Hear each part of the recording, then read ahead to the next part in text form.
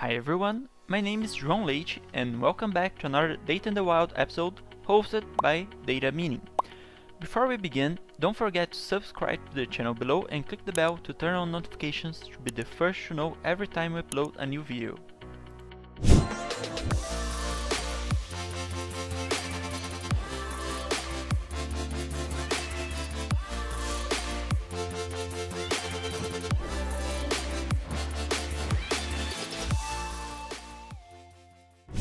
Today we are going to be talking about iterative macros in Alteryx Designer. In the last videos we spoke about standard macros, which are a way to package your workflow and use it in many different places.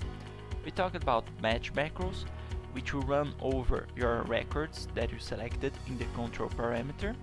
And now we are going to be talking about iterative macros, which run a set amount of times or until a condition is met. Here I have an example of an XML file that I want to break down the information. You can see that I can do this in three ways. First, I can treat every parsing here using many different XML parse tools, and then just use a transpose, a select, a data cleansing, and a filter to get my results. I can also treat them line by line to get my lines here, and use the iterative macro.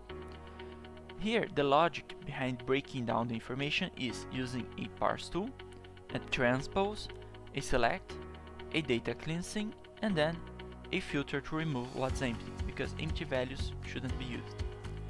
Now, inside the macro, what I did was I copied the input file and just converted it into a macro input and changed the name here to data input. Also select show field map, so the user can select the column he wants to use.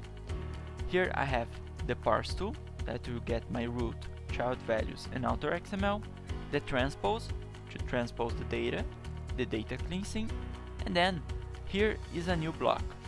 This block is a filter that will remove anything that is the same from field 1 and value. Why is that? When I use the transpose tool, if I check the last line, I have my clinical study here and also my clinical study here. As the iterative macro will run over and over again, if I don't remove this last line, it will never end, because it will always be breaking down my initial file. So I have to remove this by using this filter.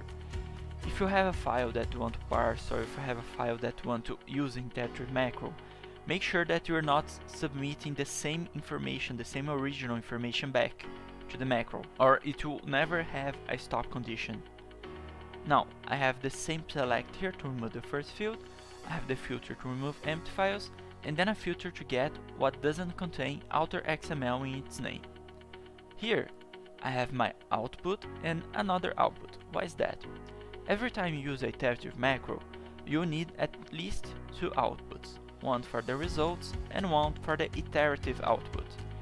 This output here is the iterative one, so every time I run this workflow, it will run and give my results, and it run, and when it gets here, it will feed back this information. Some people like putting this right next to the input to know that it's the iterative output, but let's just leave it as is for now. Here the logic is, if I have my information broken down, it's my results. If I still have Alteryx XML in its name, I still have to break the information. But sometimes I have the broken down information and the same information here. So I just use a formula to remove outer XML from the name, and then a join to check what's already parsed and what still needs to be parsed. The select here is just to rename the column to field 1, as the input is using field 1 as its name. Now, if I run this workflow here, you see that I have 12 lines that still need to be parsed. How can I debug, or how can I see the next iteration? I can just copy this and paste it here, or I can copy everything, create a new workflow, run it. I can come here, copy this, come here and paste it here. Let me just erase it before. Now, if I run this, I'll have different outputs and also more lines here that still needs to be parsed. If if I want to see the next iteration, I can come here again, copy and paste, run, go here to the browse tool, copy the records and paste it in the input here, erase everything before, and run again. Here I still have one more line. If I want to check it again, I can come here, paste it, run, copy this, come here, erase everything, paste it, and run. And now I don't have anything here, and I have my parse data in this output. So 1, 2, 3, 4 iterations I need to break down my file. Also inside here we have to configure inside workflow that we want iterative macro. By default Alteryx won't know, like for example the batch macro where we add a control parameter. Alteryx won't know that we want to use iterative macro. So come here in the workflow setting, click on a blank place, click on workflow and change it to iterative macro.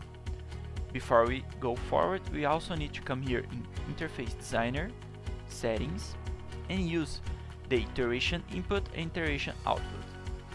It's also very useful to name your inputs and outputs when using iterative macro, so you know what you're dealing with inside this window. So here the iteration input is my data input, my iteration output is my iteration output. I can set a maximum number of iterations here, but as we are using this filter, we will have a condition after 4 iterations, as we have seen above here. I can also change what happens when the maximum number is hit. I can show an error, I can just warn, and I can output leftover records. The output mode can also be changed based on the name, position, or will have the same output schema. Here I just select position, but as we are using the transpose tool, most of the options would work. So just try and check out your file what is working. I'll hide this and go back. Let me just save this. Press OK. And here you can see that I just need to select the field I want to parse. If I want the workflow, I have all my lines here, and in the I, which is the iteration output, I don't have anything left because I could parse everything. Now, another way to check where your parsing is or how many iterations you have, you can use a formula tool here, create a new column called iteration, and then use engine dot iteration number, and here we will add +1 because it starts at 0, so +1 it's easier to read. Now if I save this and go back to my original workflow and run it again, you see that I have my iteration number besides my data. So those lines here, let me just make this bigger, those lines here were on my first iteration, my second iteration, my third iteration, and my fourth iteration. This is very useful when handling a lot of iterations and you want to know how much time it's taking or how many iterations Alteryx took to get your data done. So you just add a formula and use the engine iteration number. So that's it for iterative macros in Alteryx Designer. Thank you for watching and have a great day. If you have any questions or suggestions for future videos, please comment down below. Don't forget to subscribe to know when future videos are posted. Thank you for watching.